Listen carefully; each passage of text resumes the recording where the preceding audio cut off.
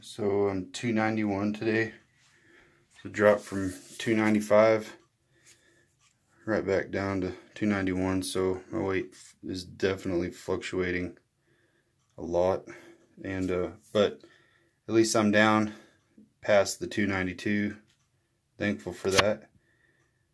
But yesterday I had one avocado, one bowl of spaghetti squash spaghetti with sausage, and the no sugar ragu, and it was probably about a 1 cup bowl, probably about 1 cup worth, and 1 cup of coffee with coconut creamer mixed with some Lucerne,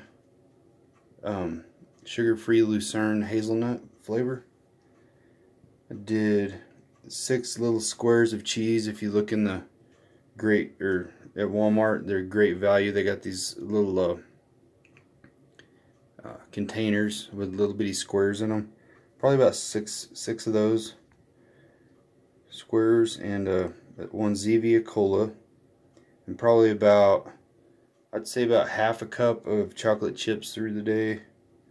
The brand that's Bake Believe, I think is what the name of it is, and you can find it at Walmart.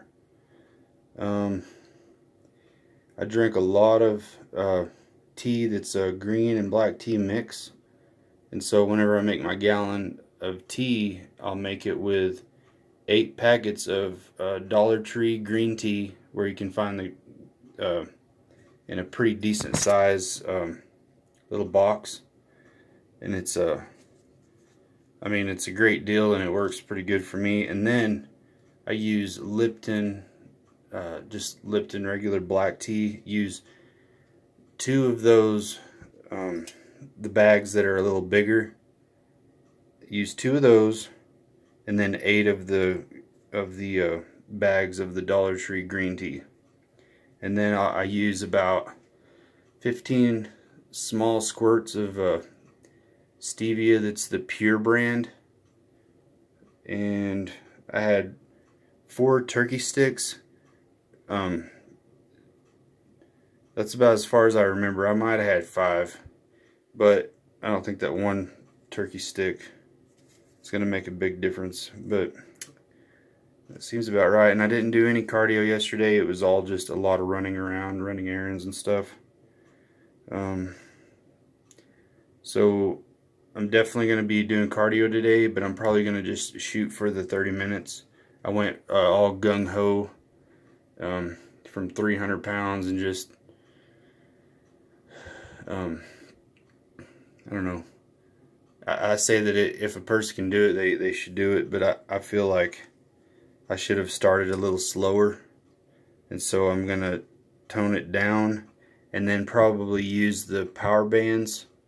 I'd bought some Spree power bands that you can put on your door, and maybe just do some, you know, some arm workouts or something like that. So, because whenever I'm on the treadmill, I still get a little bit dizzy, so I put my hands on the side rails, and then I'll try to make sure that I keep my heart rate at a steady pace.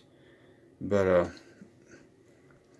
so I mean, whenever I first started, my arms were sore from holding on to that thing, or from the side rails. But I think that doing a little bit of cardio along with coming home and doing some power bands would be perfect. But that's my update. I might do another video showing the brands of everything that I bought, and just the fact that I had lost so much weight since yesterday. I kind of want to try to keep down the same track, so I'll try to post in a little more detail in my next video. You guys have a great day.